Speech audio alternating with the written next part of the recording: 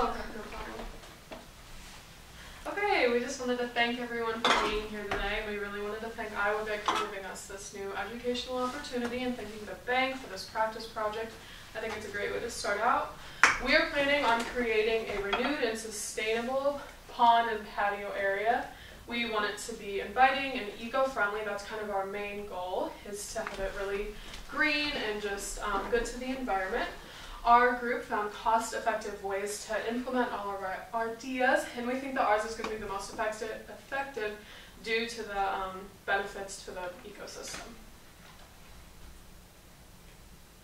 Okay, so the educational credits for English, you need to know how to public speak and make concise sentences. And for math credits, you need to measure the pond area, know how much water needs to be put in the pond, how many gallons that would be, and estimating the expenses for the purchases.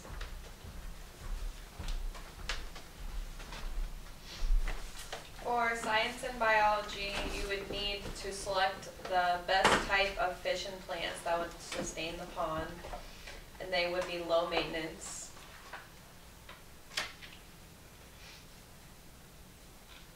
And there's a social studies and government on there just because we're thinking about incorporating a ramp that would be handicap accessible, so you need to study the laws of that and make sure you're meeting those requirements. So that's what we have in education. And here's just a brief list, kind of a rundown of all the things we want to do, and we're going to go through those things very quickly here.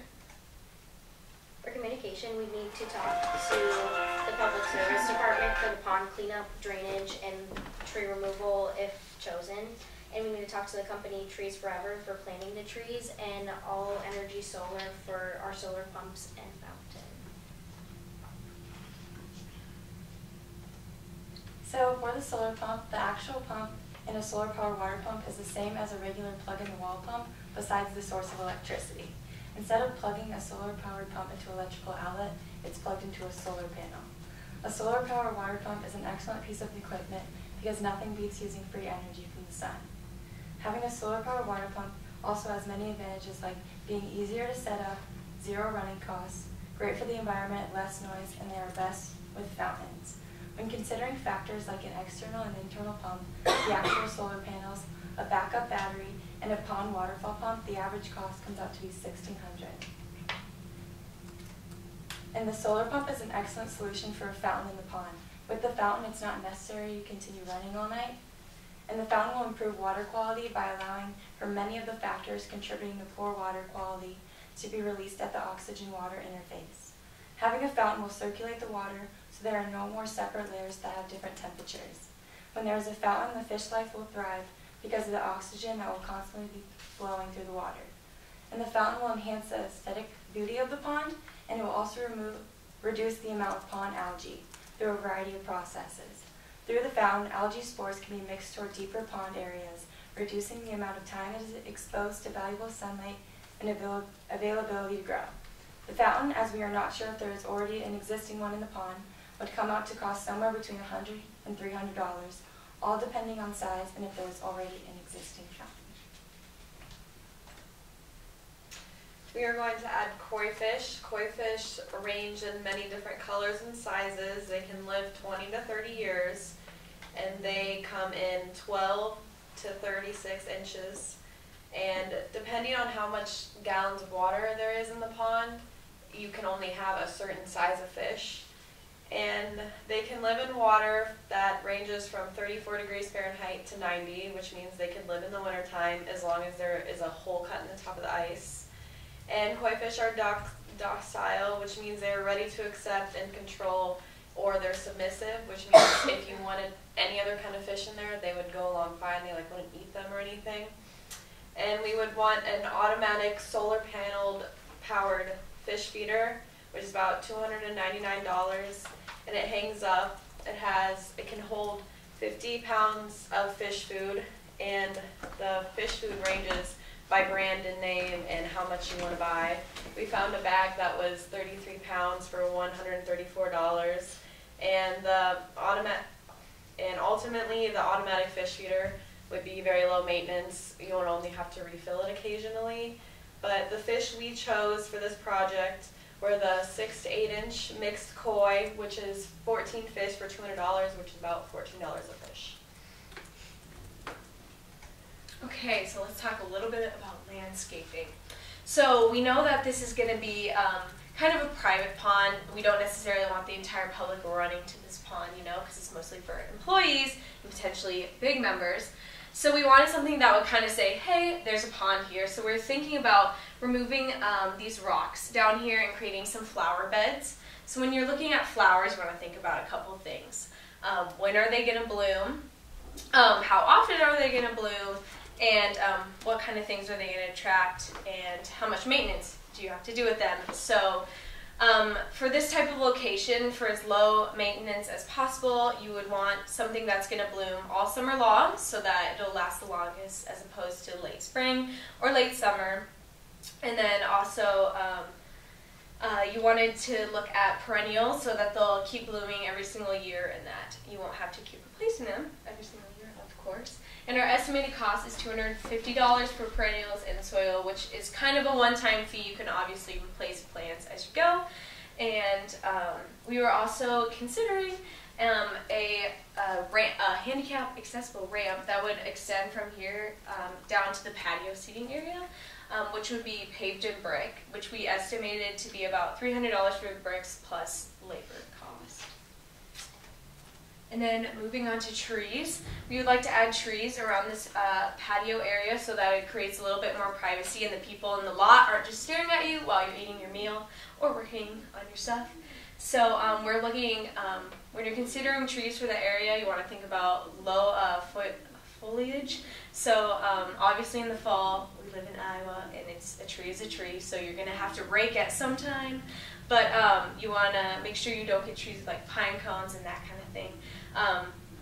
I chose some red soft maples and also weeping willow. Weeping willow because they look cool around ponds and they're low maintenance. And then also red maple because it adds a lot of color.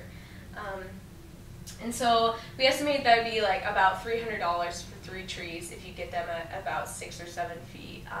And weeping willows and red maples grow about 6 to 7 feet a year, so they're pretty fast growing trees. And they add shade as opposed to like if you had umbrellas when you're sitting down. Umbrellas can be extremely high maintenance. And so after the first couple years of watering the trees, you wouldn't have to deal with them. And then we also have plants around the patio area such as hostas and butterfly bush. And just like the name butterfly bush, they attract butterflies. And we estimate that would be about $100 just to kind of make it more seamless between the patio and pond. And then we have the pond walkway. So there we go. The pathway that's now covered with the black tarp, which you can kind of see right now, we want to add rocks, landscaping rocks, as well as stepping stones that people can walk alongside the pond with, and we would also need a railing. We're thinking about adding steps. Obviously, you wouldn't have to just jump up here down this side. So our estimated cost for that is about $1,500. And here's some pictures of what we'd like to do with the rocks and the stepping stones, as well as smaller solar panel lighting. And we didn't find that you would need like big solar panel lights because obviously you want it to be a little bit more private. It draws less attention, and hopefully bank workers aren't working too late into the night. Okay, so our design for like the outdoor seating area is like we have 3 tables and a bench swing, and those are the steps that Katie talked about putting the flower beds on. And the swing bench would just be like an alternative to the regular seating. For the tables and chairs, we chose light, positive, bright colors that would promote positivity and also add to a visual appeal. The color of the chairs wouldn't attract as much sun as like a dark metal, and so they wouldn't get hot when you were sitting. And then we also talked about the colorful, or the seating. Oh, they're made up of metal, and so they're heavy, but so they won't blow away. But they're easy to move in and out if that were necessary. The bench swing would be a comfortable alternative to the metal chairs, and doesn't have cushions on it, so it wouldn't be a problem with the weather and having to move the cushions in and out. And it's a 3-seat bench with like the canopy over top, providing shade for when those trees aren't providing shade over the top of the tables. And with the wide and sturdy base, it kind of ensures that it's not going to blow away and it won't tip over. Okay, so this is about clean waste. We want to implement recycling and composting. With recycling, I think it promotes an overall healthy and clean lifestyle for people. They're going to be more encouraged to use like reusable containers rather than Ziplocs that they're just going to throw away. But recycling is great. It's great for our environment. It has an overall good effect. It just is like kind of like a trickle-down effect. With like cans, we were thinking about possibly recycling those and getting profit for them, because you know you can bring cans somewhere and get profit.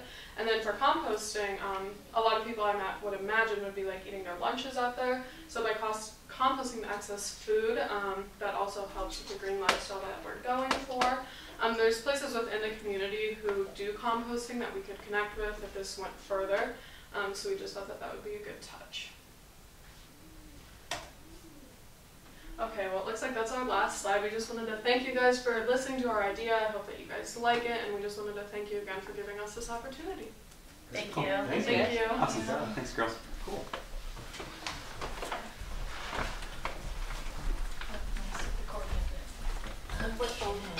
Who's our next group there, Beck?